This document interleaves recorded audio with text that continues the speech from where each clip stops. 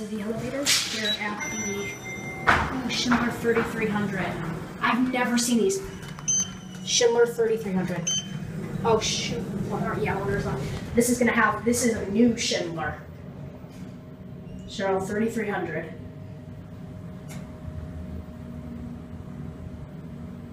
Where's the chime?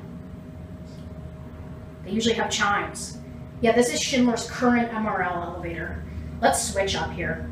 See, it's got the digital Schindler. 6. Listen to the bell again. So smooth. We'll set it down to 1. Or L.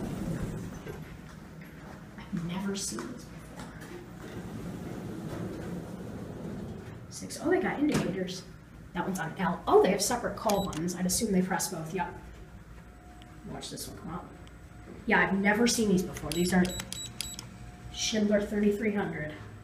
We'll get a picture of that for the thumbnail.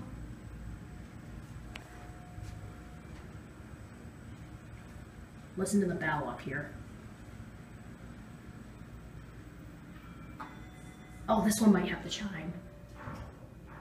I hope this one has the chime. Oh, this one doesn't have it. Ooh, let's stop at 5. I want to see an intermediate station. This might have the really cool Schindler chime. This one has the more traditional piano. Side by side. Yep, this one's got the weird thing. Listen to the bell. That stays lit. We'll see the intermediate station. Listen. Cool. This is the more traditional panel, car 2.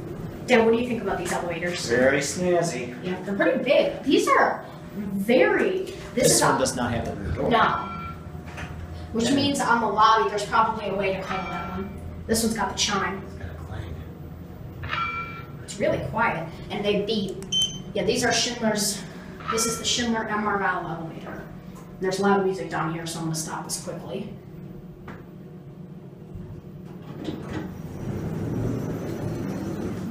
So, yeah, the MRLs do have the separate call buttons.